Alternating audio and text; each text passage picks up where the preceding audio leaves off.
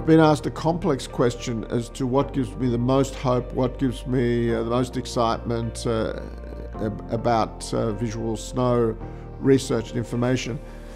I have to be honest and say here that visual snow for me has been both a clinical conundrum, but also an opportunity to try and understand how the brain works in integrating sensory information with responses.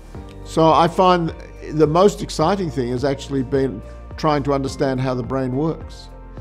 From the perspective of visual snow syndrome itself, the most exciting thing has been working out what is going wrong in individual patients and how this relates to their symptoms, and also seeing that you have a dramatic influence on people's life by telling them they're not crazy.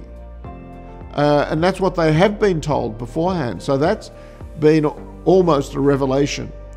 Going forward, I'm very optimistic that over the next 5 years we'll have a much better understanding of why and how this happens.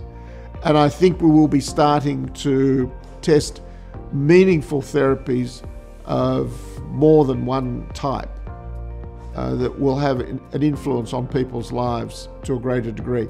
It's important to realize that many of the patients with visual snow syndrome actually don't need treatment. They just need explanation, and they can cope with their symptoms because they're not too intrusive. But there's a small percentage of people who are disabled by their symptoms, and those are the people that we have to help. And I'm hopeful about there being a reasonable opportunity to do that.